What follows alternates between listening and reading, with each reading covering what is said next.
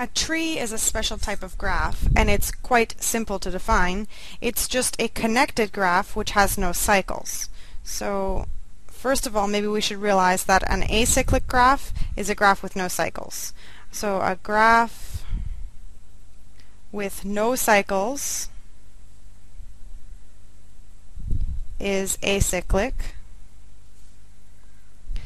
and a tree is a connected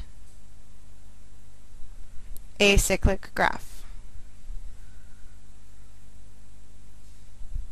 So that's the definition, and more generally, if we have an acyclic graph which is not connected, then we can call that a forest, which we think of as a collection of trees. So a forest is an acyclic graph. Notice the main difference between a tree and a forest is that a tree has to be connected. In the video on bridges, we learned that a bridge is exactly an edge which is not contained on a cycle in the graph. So what we know from that is now that a tree contains edges that are only bridges. If it had a non-bridge edge, then that non-bridge edge would lie on a cycle and therefore it would not be a tree. So we have a corollary now. A connected graph is a tree if and only if all of its edges are bridges. So if we think about some examples of trees, maybe we want to first specify the edges, the vertices. If we think about some examples of trees, we perhaps want to specify which vertices we want to talk about. So if we talk about two vertices, say 1, 2, then there's a tree like this. Well, that's pretty simple. That's a tree on two vertices. Pretty boring. But if we have three vertices, 1, 2, 3, I can see several different ways of making a tree, either like this, or like this, or like this. If this is 1, 2, and 3, this is 1, 2, and 3. But even though these are three different trees in terms of the labeling, these are really isomorphic. These are isomorphic.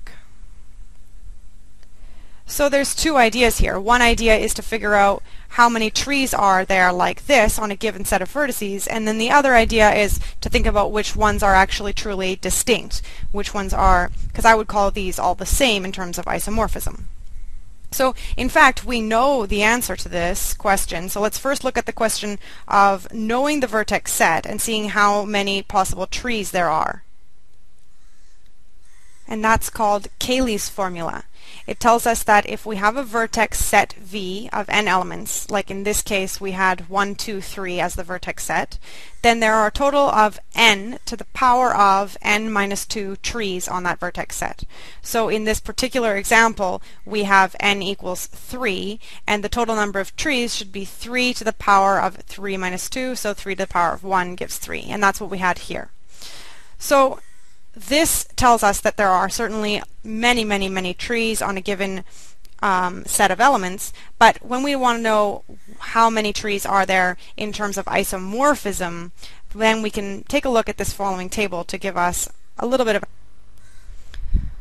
So on only one vertex, we only have one non-isomorphic tree. It's just a single vertex without any edges. With two vertices, we have just the simple path on two vertices.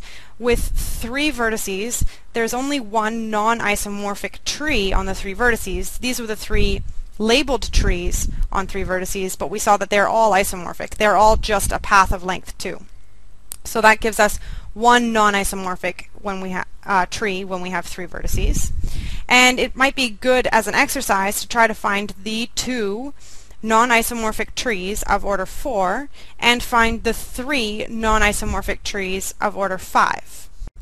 Of order 6, there are 6 non-isomorphic trees, and in fact this number starts to grow quite a lot. By the time we get to just 16 vertices, we already have 19,320 non-isomorphic trees. So certainly we don't need to look for all of these right now. But what we could do is take a look right here at this case. Let's take a look at the 6 non-isomorphic trees of order 6, and perhaps pause the video and see if you can find them, and then when you play it again you'll see the answer. Alright, so here they are. These are the 6 non-isomorphic trees of order 6. And in fact, if you were to try to draw a connected graph on 6 vertices that has no cycle, you are going to get one of these 6 drawings. Of course, your drawing may look slightly different, but upon inspection you'll find out that it's isomorphic to one of these 6 drawings.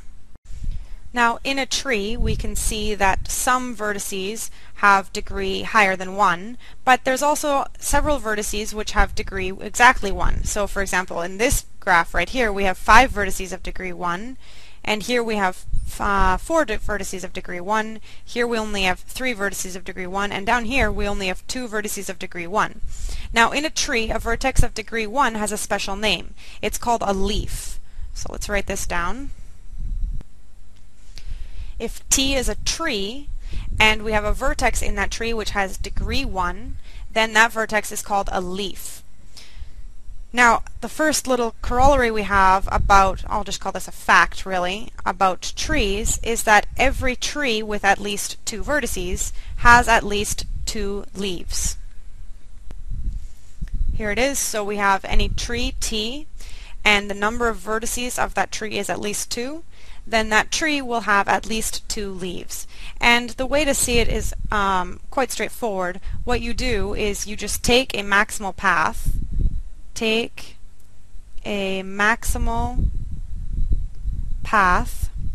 in T, and now a maximal path in T is a path that cannot be extended using an edge of the graph T to form a path of longer length. So, for example, if we take a look at one of these graphs up here, this path is maximal because there is no edge in the graph T, this particular graph T, that can be added on to this path and make it into a longer path. So, if you take a look at a maximal path, then each of its end vertices has degree 1. Each end vertex of this path has degree 1, so is a leaf. And the reason for that is because we know that there are no more edges which could increase the length of this path, and we also know that there are no more edges that would even bring it back to somewhere else in the graph, because that would create a cycle. So that means that this has degree 1 and this also has degree 1.